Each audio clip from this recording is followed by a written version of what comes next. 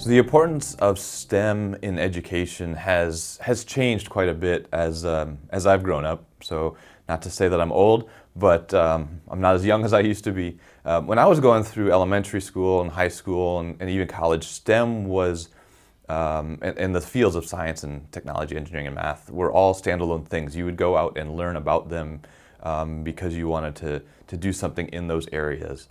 And now as time has passed and with the way education is today and just the way the world is today, STEM is just embedded in life. It's not a standalone thing anymore. It's something that you have to not only know, but you have to really grasp and understand how those things work together so that you can just be a part of society, be a part of the world, be involved. Everything these days has a technology component and an engineering component. So it's really become important now to integrate all of those aspects into pretty much every aspect of education, even art and music and everything that's not necessarily a math class, for example.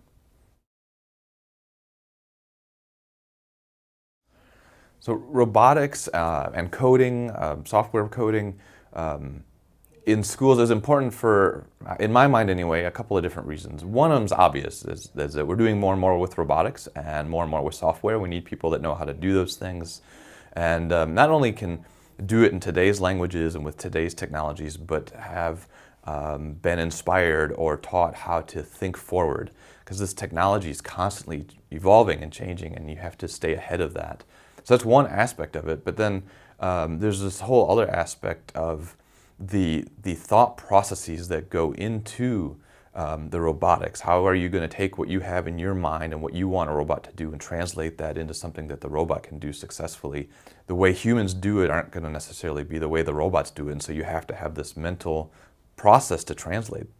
And then from the coding perspective, how do you, again, take what's in your brain and write it in a code that you have to, it's like writing it in another language. And one aspect is learning that language, but then again, you have to think the next step and how do you adapt that language to actually be even better than what you have today. And those robotics and coding are great mediums to get students to start thinking not only how do I do things, but how can I improve things and be ready for whatever's coming next in the technology world.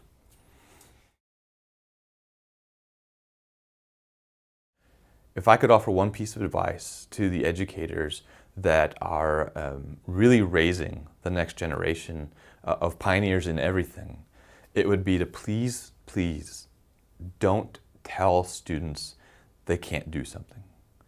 Don't tell them that something is beyond their capabilities. Don't tell them that something's just not possible. You know, every teacher has a day where they would just rather not be there. They'd rather curl up and just be home in bed. We just all have days like that.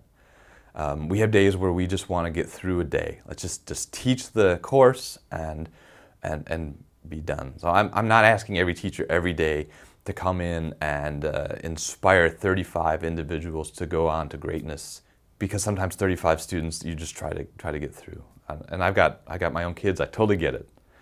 But I've also seen students who have started a week with this huge smile because they think the world is just full of possibilities, and then one teacher had one bad day, made a snide remark they didn't mean to, but to that student they received it as that thing that they thought they could do, they can no longer do, and they never pursue it any further.